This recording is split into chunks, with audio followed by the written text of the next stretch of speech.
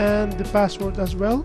By default, the username and password either admin and the password is admin, or the username is admin and the password is password. We can change this later on. You can take this information from the document came with the router itself. So we write the password here and we press enter. Now we have access to that router. So we need now to configure the wireless. So we go to home network. This is the general information. We click on advanced settings and we go to the wireless network. Configure the local speed stream gateway wireless network. We click on this option. The other options is regarding other services, like we edit the information from the service provider, we edit the cable, the IP network, and other stuff. But in our case, we need to configure the wireless network. We click on it, and here it will guide us to the general status and information for our wireless configuration. And the first time we have to go to begin the wireless wizard. Maybe in your interface, in your router, it has a different interface, but you have to take the general information because it's basically the same. So we click on begin wireless wizard.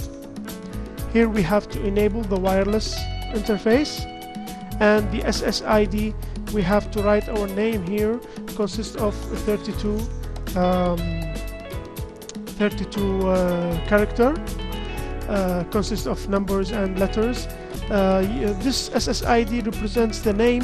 When someone detects your wireless signal, your name will be written on that particular wireless signal. In case if you don't want this to be shown, you can just delete this name, and once they detect your wireless signal, you will see that your name will not be shown there. Okay, so we click on next. Here we arrive to this stage where the wireless security configuration, as I told you before, that we have to configure this. We have different type of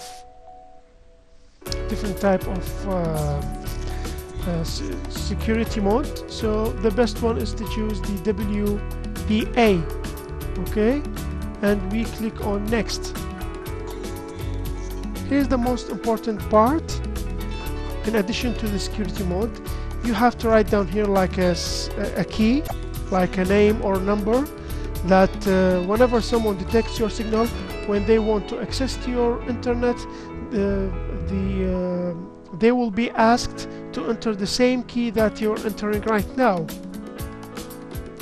So it's better to enter a serial key, or so it's better to enter a shared key, consists of characters or numbers, in order to secure your wireless network. In my case, for example, I'm gonna write Firas.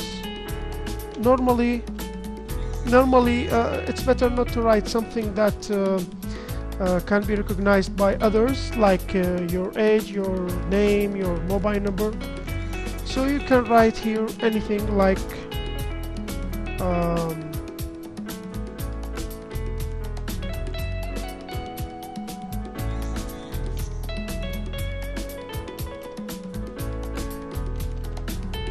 when I want to connect the wireless network, it will ask me to enter the same key there. It's important to enter this key to secure your wireless. So we click on next,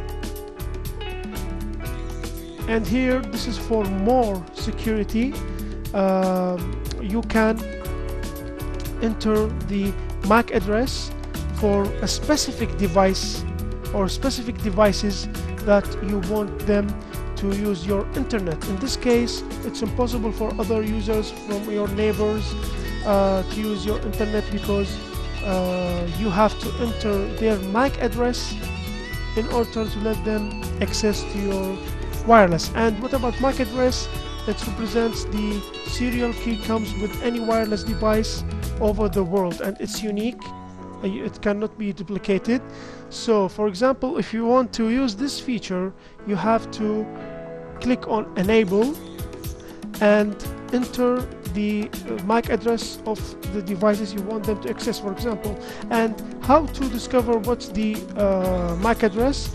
It's so simple. You go to this monitors here and double click on it. You will have this interface, local connection status. Click on support and then on details. You will see the physical address, which represents the MAC address of the Ethernet card,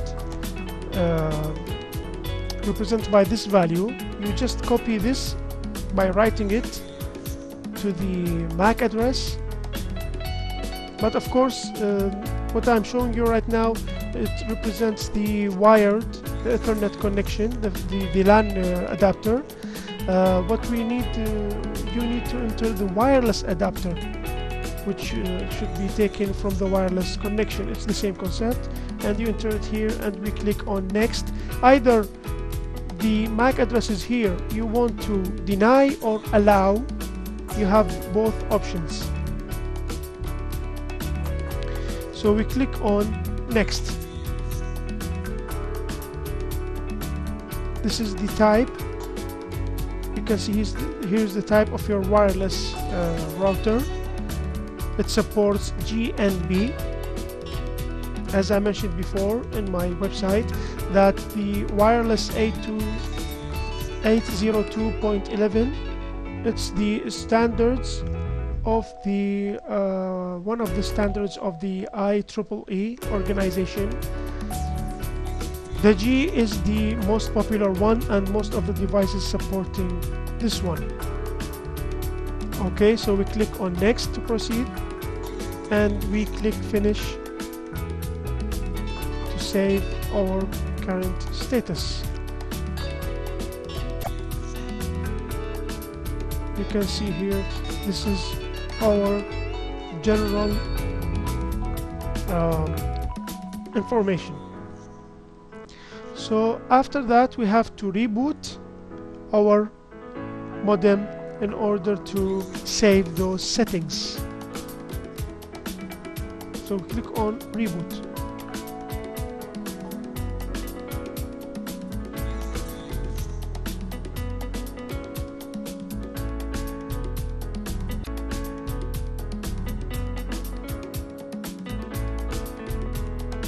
Now we open our laptop, for example, as a wireless device, and we go to the wireless adapter, which you can see here like a cross mark over the icon. We click on it and we connect to a network. We will find here several wireless networks in my area. The first one is my network, Firas network. I click on it and then I click connect. Then you can see it will ask me to enter the shared key, the security key. I've just entered in my steps before, and I click on connect.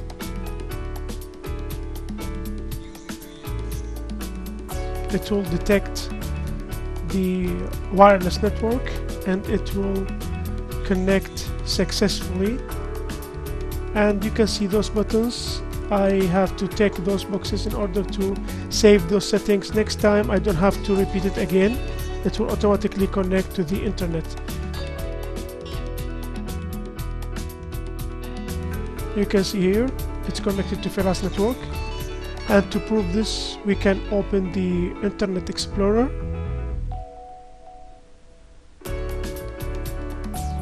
And type here any address, for example my website dealingwithwindows.com, and I press enter. You can see my website has opened and it's working. So this is how to install the wireless network using a router modem. Thank you.